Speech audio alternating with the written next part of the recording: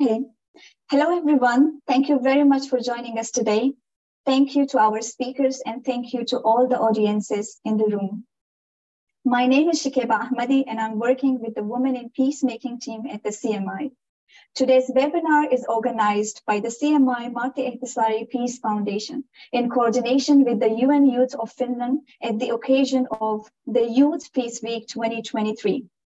The CMI is an independent Finnish organization which works to prevent and resolve conflicts through dialogue and mediation. On the practical notes, please note that this webinar is being recorded and streamed live on CMI's YouTube channel. We encourage you to tweet and discuss the webinar actively on Twitter and other social media platforms using the hashtag #YouthActivism4Peace. And I believe more information will follow in the chat box. About the structure of the panel today, we have 40 minutes for discussion and we'll try to have 10 to 15 minutes towards the end for the Q&A. So please feel free to use the Q&A option in posting your questions whenever they arise. And just to contextualize the agenda of today a little bit, in 2015, the UN Security Council adopted Resolution 2250 on youth, peace and security, which was thought to be a landmark resolution to recognize youth's positive contributions to peace building and to unpack stereotypes about youth for causing violence. However, meaningful inclusion of youth remains a challenge in existing power structures. Nevertheless, young people have been able to identify cracks in both formal and informal settings for their contribution of societal transformation, and they have also advocated for a seat at the decision-making table, while in some cases, they have created their own table to push for social change.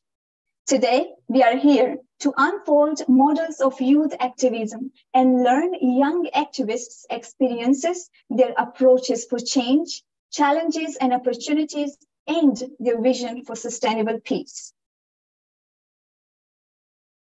I would like to also mention that the current situation in Nagorno-Karabakh underlines the need for peaceful dialogue among youth and other stakeholders. We have speakers from Armenia and Azerbaijan with us as peace builders in this session. So without further ado, I would like to introduce you to our panelists today. We have 4 panelists in this session. We have Lucene Kosakian with us, who is a human rights specialist and a peace practitioner from Armenia. She is the co-founder of Frontline Youth Network, a platform to connect, educate, and empower women and youth from rural and borderline communities. She has over 7 years of experience in gender and peace education and youth work on the grassroots and advocacy levels. Currently, she is promoting peace education in public schools in Armenia and advocating for a more intersectional and comprehensive approach to peace building. Welcome to the panel, Lucene. Then we have Lala Safarli with us, who is the co-founder of the Sara movement, which is dedicated to gender equality, women's empowerment, and increasing women's participation in peace-building initiatives. Lala has organized impactful workshops on peace building and coexistence at the Bargo Foundation. Her dedication to sustainable peace is further exemplified by her role as facilitator at the Youth Peace Camp 2023, organized by the Council of Europe. Lala has also organized the Shamkir Winter School on conflict resolution and dialogue for Azerbaijani youth. Welcome to the panel, Lala. We're glad to have you. Then we have with us Muhammad Abu Shamala, who's a young activist based in the Gaza Strip, Palestine. He graduated from the Faculty of English Language and Translation at Al-Azhar University.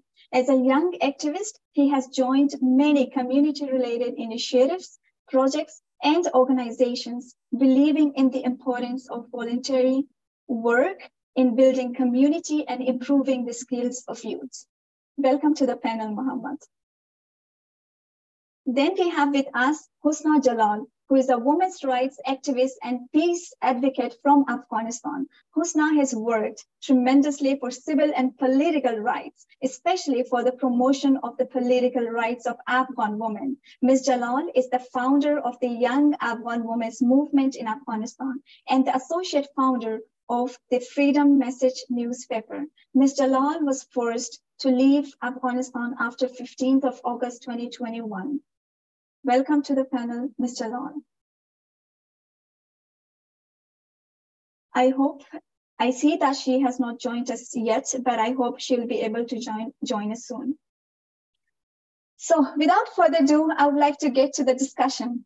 So I would like to address my first question to all the panelists. So perhaps I'll start asking Lola Safari.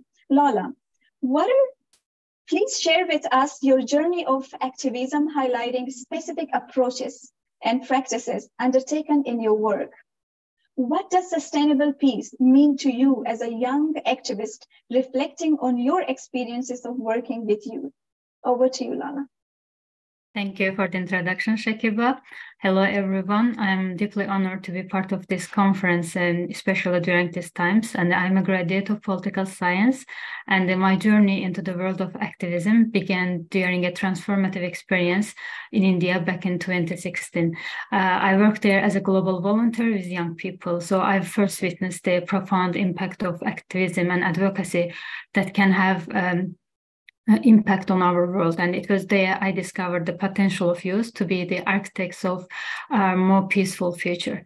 So after realizing the importance of this kind of initiatives, upon returning to my homeland, I started organizing and facilitating projects, workshops, and seminars on critical issues such as gender equality, youth participation, and peace.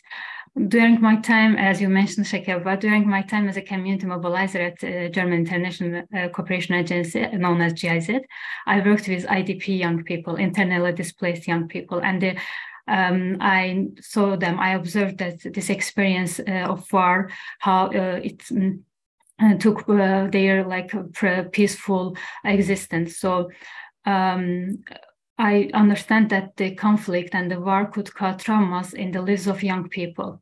And after that, I worked as a facilitator at Berghoff Foundation, where I had the opportunity to interview individuals who shared coexistence stories. These kind of stories are really important because young people don't have this kind of experience, and they need to hear this kind of stories that they start believing in peaceful coexistence. And these stories also reveal that even in the face of conflict, there's always a spark of hope and the potential for reconciliation when we take the time to truly listen each other and understand each other. And this year, I became a facilitator at the Youth Peace Camp organized by Council of Europe. I witnessed the power of young people. They are coming together and transcending borders, prejudices to envision a world where peace is not just an aspiration, but also a tangible reality. And in addition to my international work, I organize local projects, and the recent one was the Shamkir Winter School. And this winter school was so important for me because it was the first time that people from disadvantaged regions, young people from disadvantaged regions, they got the opportunity to be informed about the types of conflicts and the tools needed to resolve these conflicts through a peaceful means. And I firmly believe that change is most potent when it takes place in the field where real communities, they face real challenges. And that's why I implement projects for vulnerable groups in disadvantaged regions of my country. That it is also for me important to ensure that no one left behind in our pursuit of sustainable peace. And as your second question, what does sustainable peace mean to me? Reflecting on my experiences of working with youth, I have been fortunate to engage in various approaches and also practices that have shaped my understanding of sustainable peace and its significance, especially in the context of youth activism. So sustainable peace for me is not just the absence of conflict or war, it is the presence of justice and equity. So it is a dynamic process rooted in justice and reconciliation. It's also involved all segments of society and particularly the youth. So to conclude my speech, my journey of activism has reinforced my belief in the transformative power of youth engagement, especially building sustainable peace. And it has shown me that sustainable peace can be achieved through dialogue dialogue, empowerment, and inclusive participation. And I want to say that I am committed to continuing this journey, working hand in hand with young activists worldwide to turn our collective vision of sustainable peace into the reality. And I truly believe that we can be the change makers and the peacemakers our world so desperately needs. Thank you. Thank you very much for the amazing remarks. I would like to go back to your remarks and highlight that, as you mentioned, that the coexistence stories is very important for you to believe that this is not an aspiration, but it's a tangible reality. Peace is a tangible reality. And peace means for you the presence of justice and equity. Very well said, Lala. Thank you very much. Now, moving on to Lucine for her remarks on the question. Lucine, over to you. Thank you very much. Thanks for the invitation and giving this platform for such an important discussion. Probably I'm going to start with very personal story. I was born in borderline region.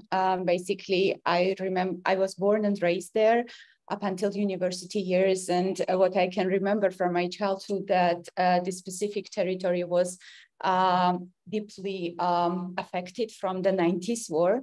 And it was a part of my basically childhood daily discussions happening in the family, in the school and everywhere, basically wherever I would go. So peace and conflict became personal to me first.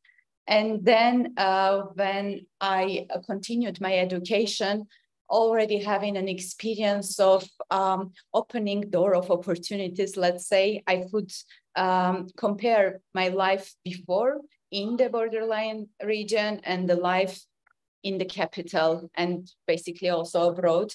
And that arose so much sense of injustice that I wanted to fight against and basically to contribute, helping my people from my region to at least have those opportunities or access to opportunities, the alternative life that could be there. People living in my region, basically they need to dare to imagine peace as they never seen it in their lives. And because of that, I continued studying the peace. And I was not lucky actually to have my own explanation of peace before I studied it. That's why I cannot give very personal approach to that, but it is becoming more daily activity to me to feel the peace every day. And, you know, it is so connected to the political situation, to a very local situation, what is happening inside you, and it is getting complex, even harder to reach. But what I feel like young people have so much power, so much courage to imagine the future they want to live in. And the peace is integrated part of the future. I feel if we take the leadership and earn our place in a decision-making tables and everywhere possible, it's going to be easier to basically get to the point when we're going to be enjoying it. So that was very personal approach, but because of all this, I also co-founded the organization, the aim of which was basically to connect, educate, and empower young people from rural and borderline areas. We started with very grassroots activism, having discussions locally, marching together, applying non-formal educational toolbox. But then we also saw after 2020 war that it is not enough. So we needed to make our practices more institutional and also impactful when it comes to state decisions. That's why we started the advocacy efforts. And then also we believed that the education and any behavior that strives our daily activities should be based on specific values. And peace is one of the core values, basically what drives our activism. I will stop at the moment and then share more about what is right now happening. I mentioned that peace is everyday activity, and because of unfortunate situation right now in Nagorno-Karabakh, basically starting from December of last year, the people of Nagorno-Karabakh living in those territories were blocked. The corridor bridging this specific territory to Armenia was in a blockade, and because of that, there was no access basically to food, any kind of resources. And then unfortunately the day later of getting the first humanitarian aid, attacks started, very violent attacks started, and now people are usually in shelters or have to get displaced. And this is becoming another humanitarian crisis, which cannot be basically, which is still very influencing to both physical and emotional aspect of young people. And I'm gonna point out young people here because those people don't have experience of going through such situations, and their actions sometimes could be not based on very rational decisions, but very emotional. And this is something that my organization also tries to work at the moment, how to help those people to also overcome the stress. Thank you. Thank you very much, Lucine. I recall that you said peace is a daily activity. So would you mind sharing a couple of words what peace means to you, having worked with youth? In a couple of words. Thank you. Yes, sure. Basically, as actually Lala mentioned, it's not just absence of violence, but also so many preconditions that you need to be able to basically live, create, do whatever you want to do. And it is getting more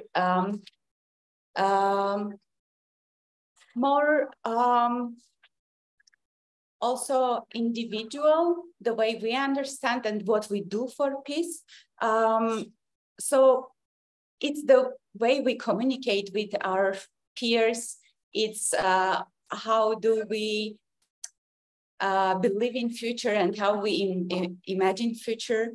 That is the peace, basically, to be able to imagine it, to have the freedom to choose whatever you want, where you want to go, what you want to create.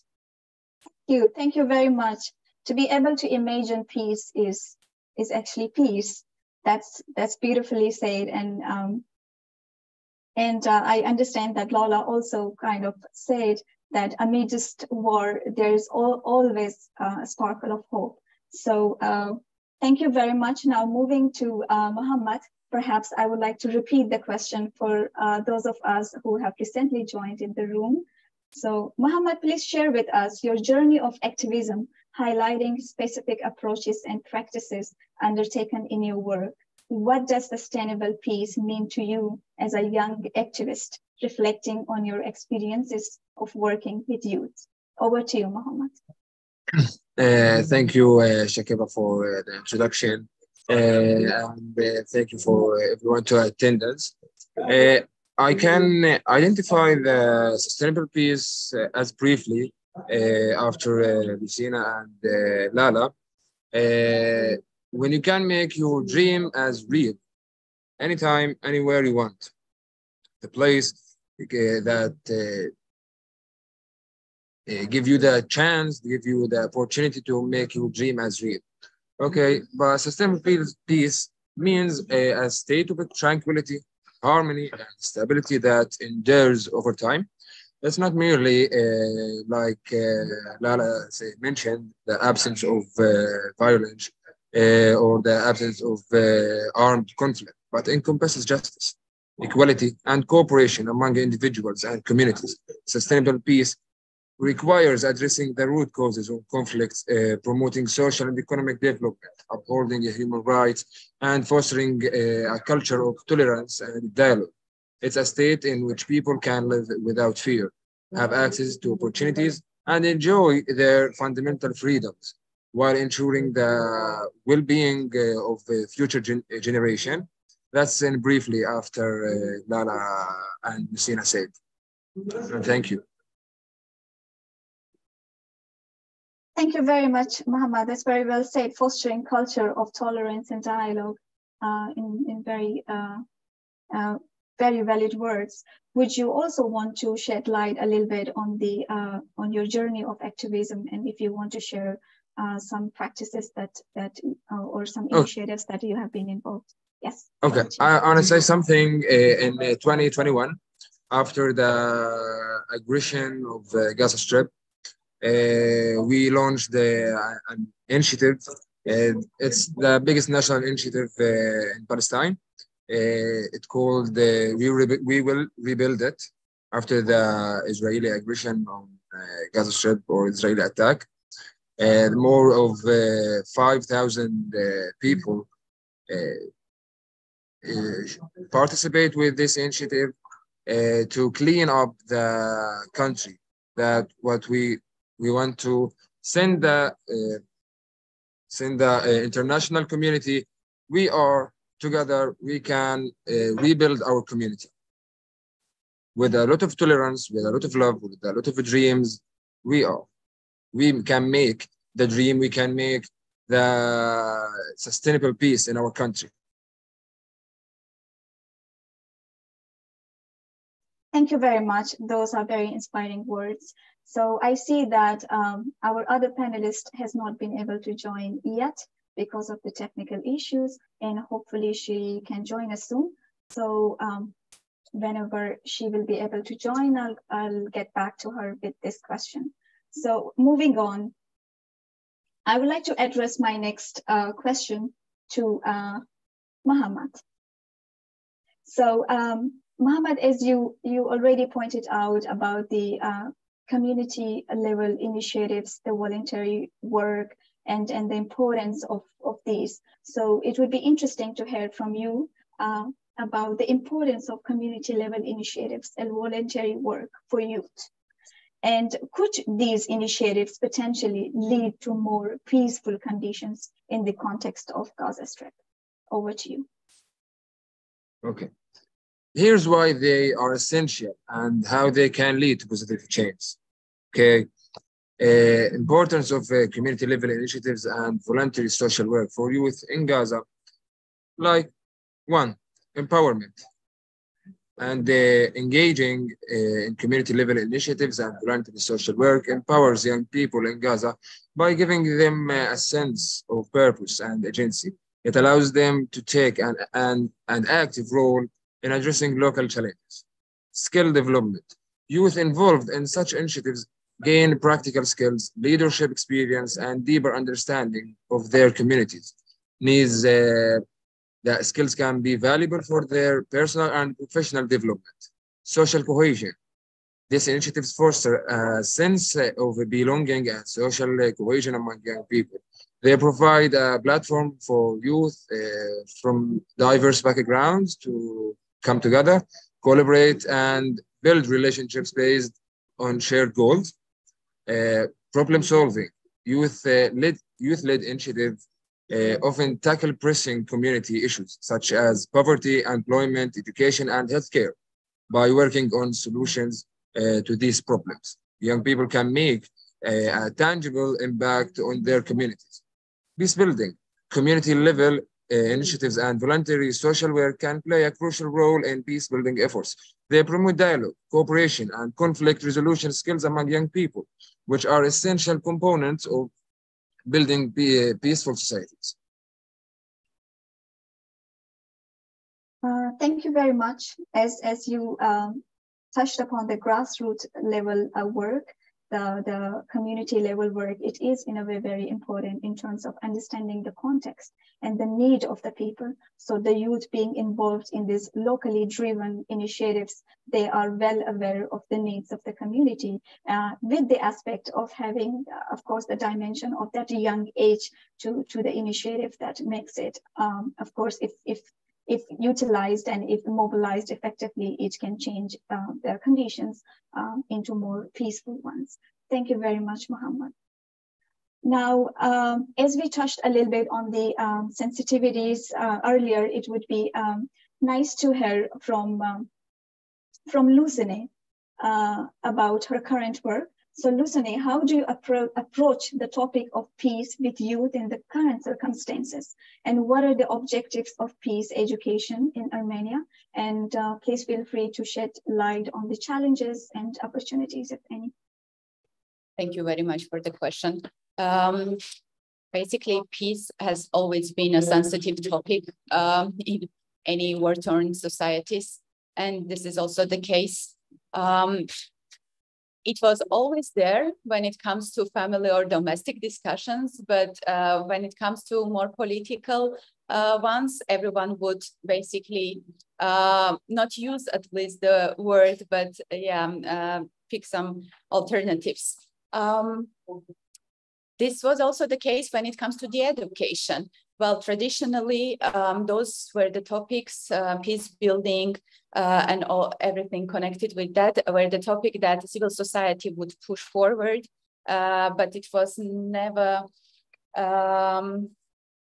locally owned, I might say, because people didn't see how they were helping the situation. This was the place for security people, military involvement, and young people, they never had a voice there. So this is changing, hopefully. There are specific, at least since 2018, when the government changed in Armenia, there was more opportunity to talk about peace, which is good and bad, but it is like a debateful topic. But my organization, I mentioned it started on very grassroots level, starting with non-formal talks about peace. But at some point when we saw that there is an opportunity to also make it more institutional, we took the opportunity and also created a content which could be helpful for public school.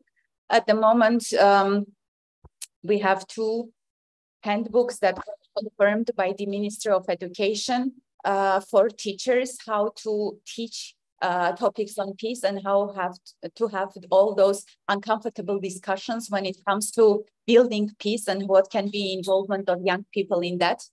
There is no answers to that, but at least there is a space to discuss it. Of course, it is getting harder and harder every time when crisis hits, and the room for such discussions gets more limited. But I must say that because the process already started, young people have more ownership and also responsibility, and they also see their role, how they can influence it. And you mentioned at the very beginning, there is this UN resolution on youth, peace and security. It is not still adopted as a national action plan, but there is another one, women, peace, security, that actually is related to that, which recognizes, both of them recognize how war and conflict hits everyone, but so everyone experiences, but in a different way. It's the case also with young people. So it also means that their needs are different and they should also be addressed differently. So in Armenia, at least I can say that there is a space for discussion without any solutions, because, well, one solution wouldn't fit all situations, but it is getting less taboo topic at least, but there should be more awareness on this, and also the environment should be also friendly in order to foster such kind of discussions. And, you know, another issue is like whenever you start such discussions, anyone would ask like, what is happening in the other side if everyone wants the same. And this is another topic I believe international community has more role in that, make sure that all those developments, they happen at least simultaneously, equally, and so that we can also have this more agency, basically, also to talk that, yeah, changes are happening, they might be slow, but we need to believe in that. And solidarity is the key when it comes to young people. So yeah, I might stop probably here. Yeah, thank you very much for your intervention. You touched upon the local ownership and the importance of the local ownership in the grassroots level initiatives. Of course, it is a process which should be empowered in the initiatives, although in some cases, the top-down approaches might have been effective, but in most of the cases, the bottom-up approaches have been really result-orienting or result-generating in certain contexts. And it's so important to connect with one another and educate. So when you connect, you would know that if people have the same ideas or different ideas, and when you educate, you will be more aware. So automatically, it is a form of empowering and providing or helping to awaken the agency. So thank you very much, Lucine, for the wonderful remarks. Now I will move to Lola. For the, as we have somehow touched upon the national challenges and perhaps some opportunities, it would be great to go and touch a little bit about the regional opportunities and the challenges. So Lola, how can we promote inclusion of youth in regional peace initiatives? And what are the obstacles and where do you see the opportunities? Over to you. So for me, the inclusion of young people in peace initiatives is not only a matter of choice, but a necessity, and especially considering how conflict and the war impact lives of youngsters. In my country, there are more than 2 million young people who, like everyone else, yearn for a life free from devastating effects of conflict and war. They too have experienced the pain and loss and the disruption that conflict brought. And so by excluding them from peace initiatives, we deny them the opportunity to contribute the solutions that could directly benefit their futures and the futures of their communities. As a young people, we understand the consequence of conflict and the war better than anyone, and we can provide this unique insight into its resolution. So for me, inclusion isn't just about a goodwill, it is about recognizing the inherent value that these young people can bring to the table. And so they are not merely a recipient of peace, but also active agents of it. So we need to give young people a chance to express themselves. And we should create awareness campaigns and educational programs to inform young people about the importance of peace building and their role in it. Because young people, they see themselves as a weak point. They always leave this kind of decision-making process to older ones, but we can change this narrative. So we need to promote the inclusion of youth by creating more opportunities and regional projects, specifically like designed to involve young individuals in peace initiatives, like peace projects only for young people. They can make decisions and they can be part of these projects. So this can involve like several cases. For example, first, we must address the lack of chances from youth, young people from the conflict-affected communities to meet with their peers in real life, because for many young people, it is rarely they have the opportunity to interact with their peers from the other side of the conflict. And I believe the most important solution to any problem is direct communication. If we create this kind of opportunities where young people can come together and they can discuss this kind of issues and the solutions for these problems, we can make a change. And this physical separation also perpetuates these stereotypes and prejudice, making the path to peace even more challenging.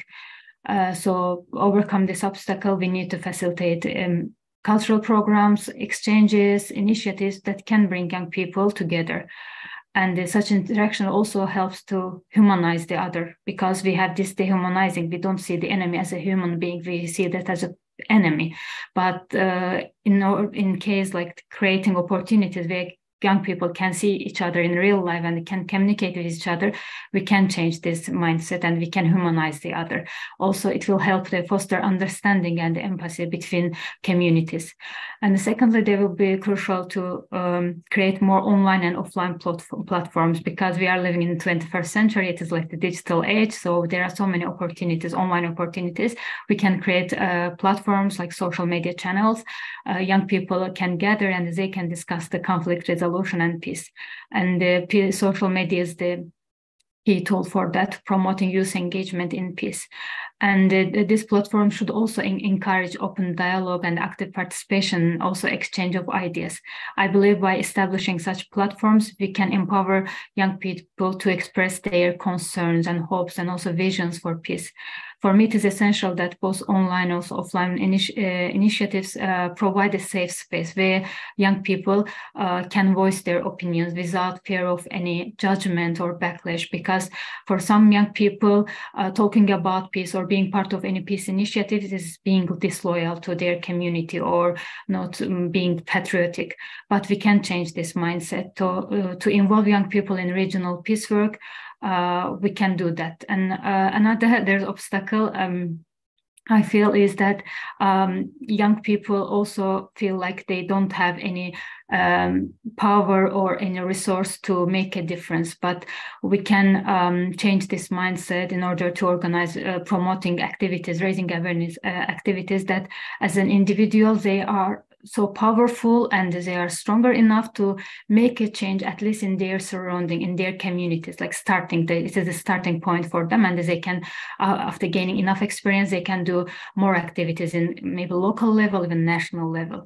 So another way to promote this youth inclusion in these peace initiatives, engage international organizations and also donors to prioritize the youth inclusion in regional peace efforts. There are so many international or regional projects, and most of them are for like 35 plus years old. Like we need to involve young people more this kind of activities, this kind of initiatives. And I believe by providing an education, also raising awareness, the importance of peace, we can empower youngsters to be active contributors of peace, especially in regional peace. Thank you. Thank you very much for your invaluable insights. Definitely direct communication among youth, which would allow to humanize the other side was mentioned by you, a very good point to be noted. And of course, in terms of the initiatives, the youth should be allowed to lead the process. They should not be given a ready-made projects to implement as foot soldiers. They should be able to design and implement and lead a process. So that opportunity and the youth to be given the space to express their opinions without judgments and backlashes. So just to narrow down the generational gap that we see in certain contexts today. And of course, you also highlighted on the responsibility of the donors and regional decision makers as well to consider youth as a stakeholder in the community, aside from highlighting the role of the local authorities. Thank you very much, Lola. Very insightful. I see that Husna Jalal is in the room. We are happy that she has been able to connect, but I'll get to the next question and then I'll go to Lucine, then I'll get back to the initial question, addressing that to Husna. So as now we have discussed about the challenges and obstacles, it would be great to shed a little bit light on the solutions and if there are any recommendations or remedies to the existing situation and circumstances. So Lucine, do you have any recommendations to address systematic and cultural obstacles for youth activism? Over to you. And please feel free to share if you have any relevant tips in the current circumstances of your context. Thank you very much. I feel like I don't need to give general answers to that. Basically, it wouldn't work in specific situation like this. But I feel like everyone has the responsibility to do their best to help the situation, basically. The locals, of course, they need to be more self-aware, more conscious about the wording, the actions that they are doing there. But probably my suggestions gonna be directed to international community or young people, basically. I mentioned that we need to be in solidarity. And, you know, when it comes to what we experience and feel and practice, it's so similar regardless where we are. So those needs that we share are common. Probably we need to be more empathetic towards the situation and also be informed to continuously self-educate, be self-aware about the biases that we have, which is we can't get rid of it, but at least we can acknowledge that they are there. And also to, as it was already mentioned, probably young people, and it is structural thing, but they don't believe that they have power, but they do, and it is much. So I feel like we need empowerment and not ever internalizing the conflicts that are happening. And while getting this empowerment that can come from family, from peers, from within, we need to act, basically. Act in the scopes of influence that we have. I don't feel like we can change or save the world, but at least we can do our best to help specific situations. And while doing that, we also need to acknowledge probably that, well, small changes, they do matter, and never be discouraged about the situation that's probably in global sense might not change that fast, but the small changes, the positive contributions that are bringing daily, even it is like helping someone to overcome some emotional things, or I don't know, any situation, helping someone physically is already enough. Basically, do whatever is possible at the moment and still stay in solidarity with each other. I feel there are things like peace that are beyond borders, and everyone wants peace. We just need to make sure that we do our best, care about each other, and yeah, never get discouraged and continue doing so. Thank you very much. Yes, acknowledging our own biases, because as an individuals, we all have our own biases in the environments that we grow. That was a good point highlighted by Lucine, and small changes matter, definitely. In Persian, we have a saying that says, "Khatra khatra darya mein shavad," which means that the drops make an ocean. So thank you very much, Lucine. Now, I'm glad to know that we have Husna Jalal with us. So I would like to get back to the first question that we missed her response to. So Husna Jan, please share with us your journey of activism, highlighting specific approaches and practices undertaken in your work. What does sustainable peace mean to you as a young activist, reflecting on your experiences of working with youth? Over to you. Thank you, Shakiba Jan. Hi to everyone, and my apologies for what happened. It was a technical issue, and it took some time for the person to correct it. I'm glad that I'm here, and a special thank to the CMI for organizing this panel. I think it's a pleasure to be here and to represent my sisters from Afghanistan, the young girls in this panel. Well, as an activist from Afghanistan and as somebody who has lived inside the country in the past 20 years, and we experienced democracy, we experienced the peace process when it started in 2014 for the first time, and then the peace deal that happened in 2020 with the Taliban. Well, for me, I think sustainable peace would mean an inclusive peace. and that's something I think that in Afghanistan we haven't experienced that yet.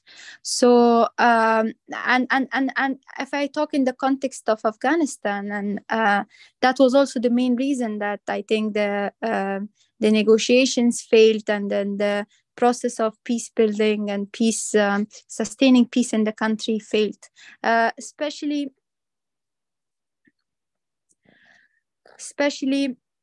can you do you have my voice? Yes, we can hear you. Yeah.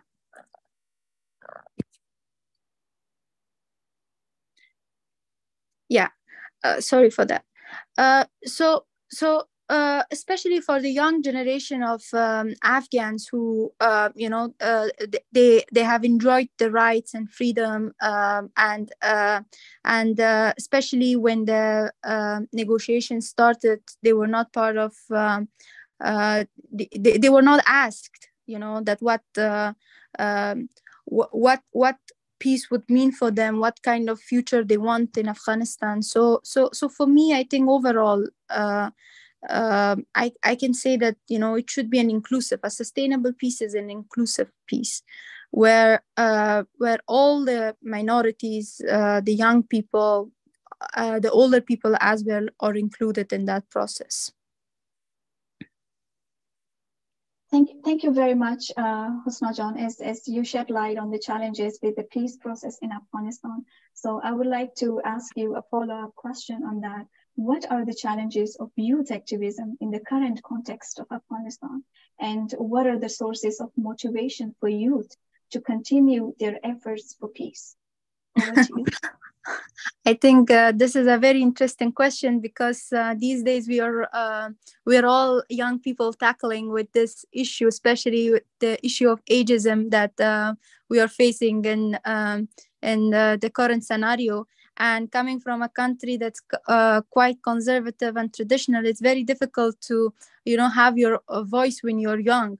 So also culturally, we have this thing in our tradition that they say that unless you're not married and then you're not over 40, they don't take you very much seriously. So I think that's one of the main challenges a lot of people have faced, I think, and I am hearing it also in different platforms, ageism. And but still young people are fighting for it, and they want to be part of any process that's going on in the country, inside the country and outside the country, and they want to have their voice to be heard, because the future is the young people of Afghanistan and the young people in other countries. And I think it would be very unfair that the older generation would decide for us that what kind of future should be there, and what kind of approaches should be embraced. So I think this is one of the main challenges. But of course, as also young activists, women activists, patriarchy is there. It's a very risky challenge, and also for a lot of people who are inside the country that I'm in contact with through the movement, Young Afghan Women's Movement, the insecurity, especially after 15th of August, that youth activism has been very difficult for them, resisting outside of their houses for their basic human rights. As you can see also through media, that a lot of these young girls are protesting, and they're protesting in a civic way, asking for their rights in the streets of Kabul, and resisting against the anti-women policies of the current regime in Afghanistan.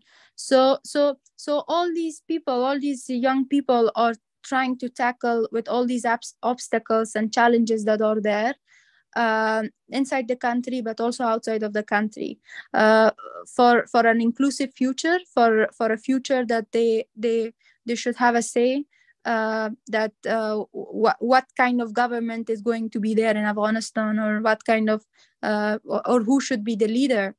So yeah,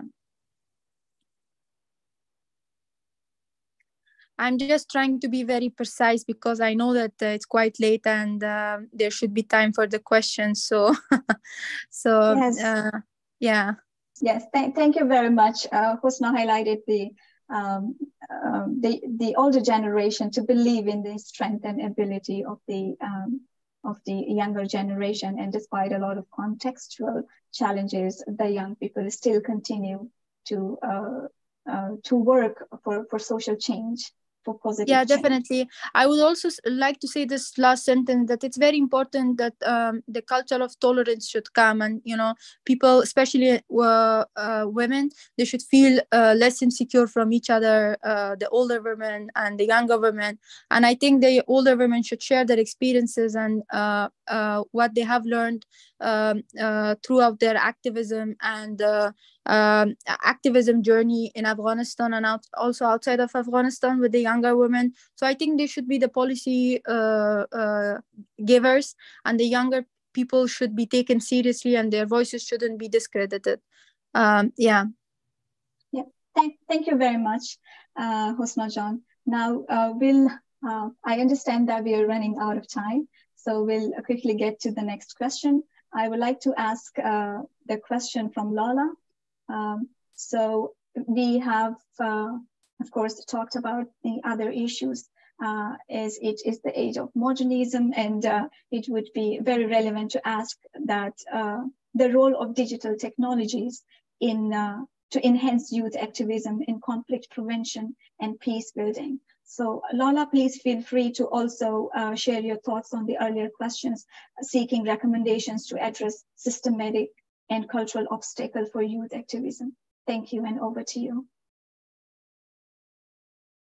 Thank you, Shakeba. So I can start from the first question: digital technology's role in enhancing youth activism in conflict prevention, also in peace building. I believe that in 21st century, the digital tools, they are the powerful tools that amplify youth voices, enable global connectivity, and they facilitate like innovative approach to address conflict-related challenges. So digital platforms provide young activists with a global stage to share their stories, ideas, and advocacy efforts. So it is also a platform to be an activist and also advocate your ideas, your beliefs, your values there. Social media blogs, online, online forums, this kind of platforms allow us to reach broader audience and also mobilize support and raising awareness about pressing issues.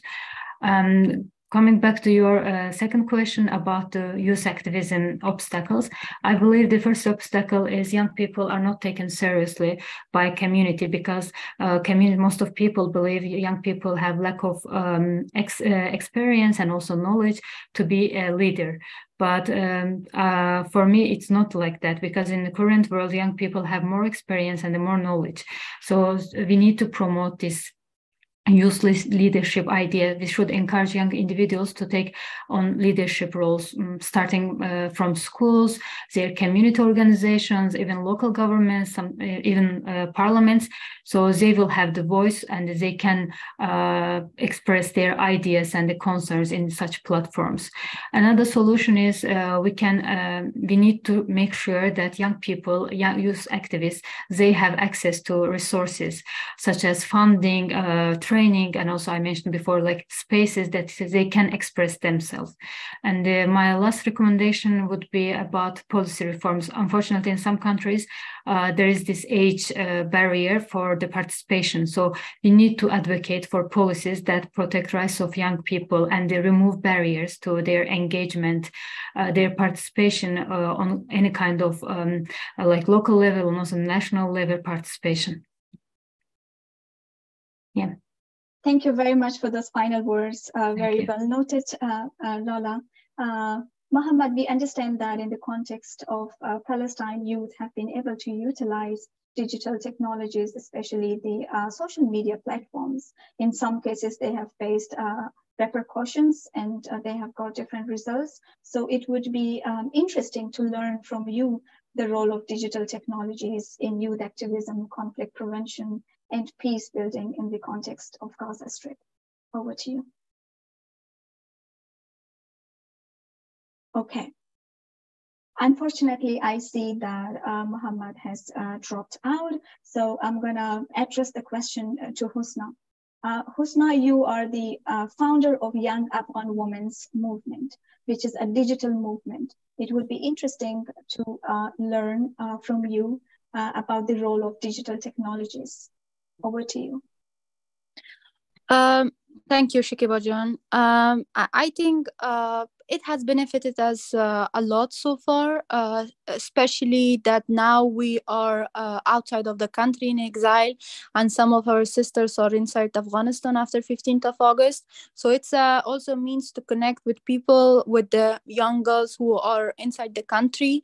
The social media platforms such as Twitter, is helping us to connect with world leaders, and it's a great platform, as Lola said, for advocacy, for activism, and for for sharing our messages with the world leaders, with the world organizations, that what young people actually want. So it has been very we have been we have benefited a lot from it. And in the context of Afghanistan, as you know, that it's been, I think, more than 700 days that girls are not allowed to go to school and university. And uh, uh, these platforms, digital platforms, are being used for education right now inside the country, and for advocacy as well. And I mean, as you all might know, that this movement that we have, also through WhatsApp groups, we are connecting, and I mean, overall, we are benefiting from it. And it's a great tool to mobilize women, especially young women, in the current scenario, and to mobilize, to come together, and to become one voice, and to advocacy for the rights. And yeah. Thank you very much. I understand that I'm running over time. So quickly getting back to Muhammad. Muhammad, please share your thoughts on the role of digital technologies, and of course, not only reflecting on the opportunities and facilities, but also on the shortcomings, if any. Over to you.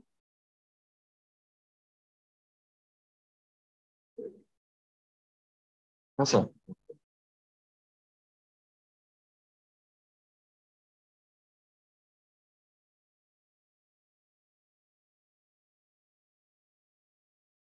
Okay, it seems we cannot hear you. Shakiba, you hear me? Yes. Did you hear the question, Muhammad?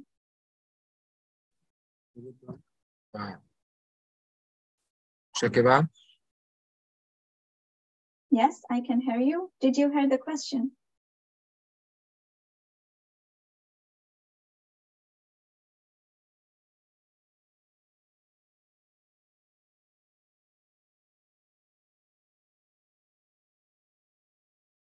Okay, that is very unfortunate. It seems that the connection is not supporting. So perhaps now I will go to the Q&A. So I'm so sorry. You hear me? Yes, and it's breaking, Muhammad.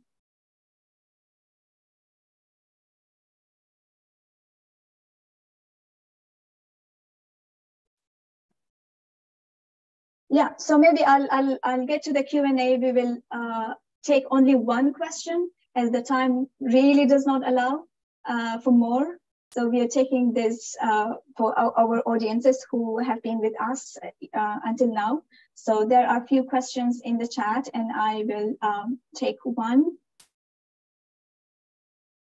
And this is, of course, open for all the panelists, whoever wants to react. The question is, if we think that peace is never 100% reached, but rather peace and conflict is in line along which each society constantly moves, what would be your wish to be the situation in your society in 5 years? And what would be young people's position and status at that point? Shakiba, do you hear me? I'm back. Yes, I can hear you, Muhammad. So perhaps we can get the final words from you, and then we'll get back to the question from the Q&A. Please feel free to share. We are really running over time. Thank you. Do you want me to share something about digital technologies? I'm sorry, but the internet is not stable here. Okay. That's the situation in Gaza. Yes. Okay. Do you still want to share? I'm gonna talk about the digital technologies and how can play a significant role in enhancing youth activism in conflict prevention and peace building in several ways. Information sharing and awareness. Digital platforms, including social media, websites, and online forums, allowing activists to share information about conflicts, human rights abuses, and peace initiatives. This helps raise awareness among a global audience and mobilize support for peace efforts. Communication and networking. Digital technologies enable young activists to connect with like-minded individuals, organizations, and experts across geographical boundaries. This facilitates the exchange of ideas, best practice, and collaboration of peace-building projects. Advocacy and mobilization. Social media and online campaigns empower youth activists to advocate for peace and social justice. They can mobilize, support, organize protests, and influence policymakers through digital platforms. And also data collection and analysis. Digital tools can assist in collecting and analyzing data related to conflicts, human rights violation, and peace building efforts. This data can inform evidence-based advocacy and policy recommendations, and also educating and training. Online platforms offer opportunities for young activists to access peace education and conflict resolution training. They can acquire valuable skills and knowledge to contribute effectively to peace initiatives. Early warning systems. Digital technologies can be used to develop early warning systems that monitor conflict dynamics and alert relevant stakeholders to emerging threats. This allows for timely intervention and conflict prevention. Crisis mapping. Digital mapping tools help youth activists visualize conflict areas and identify areas in need of humanitarian assistance. These maps can aid in coordination of relief efforts and resource allocation. Digital storytelling. Youth activists can use multimedia such as videos, podcasts, and blogs to share personal stories and experiences related to conflict and peace. This storytelling approach can engage a broader audience and generate empathy and support. Online peace building initiatives. The virtual peace building programs and platforms can engage youth in peace dialogues, reconciliation process, and median efforts, fostering a sense of ownership in conflict resolution. However, it's important to recognize that while digital technologies offer numerous opportunities for youth activism and conflict prevention and peace building, they also come with the challenges. These challenges include issues related to digital security, misinformation, and the digital divide in equal access to technology. Therefore, it's essential to address these challenges and provide young activists with the necessary digital literacy and cybersecurity skills to navigate the online landscape effectively while working toward sustainable peace. Thank you. Thank you very much. Very well said that the digital technologies do facilitate mobilizing youth and people, and it can also help to convey the messages to policymakers and the accessibility on digital technologies for the youth to be part of a process. And it can also help in terms of conflict mapping. But of course, the shortcoming would include cybersecurity, misinformation, and so on. Hopefully in another convening, we can open that topic. So thank you very much, Muhammad, very well said. So maybe I think it was perhaps a good time for speakers to think about the question that I read from the Q&A. So if any panelists would like to react, please feel free to take the floor. Dear Shakiba, I can answer the first question about what would I want to be the situation in 5 years. Unfortunately, there is a conflict in my country as well, and I want in 5 years in my country, there are all nations, including Armenians and Azerbaijanis, they live together in peace, and they start to believing and trusting each other. So as a young person, I think our position and status at this point promoting this trust, starting our family in our community even in bigger scale. Like we need to believe each other because we are the citizens of this country, and we need to promote this coexistence. So there is not like any other option that one of this community will somehow vanish. We need to learn how to coexist, how to live together. And I hope in 5 years we will achieve that.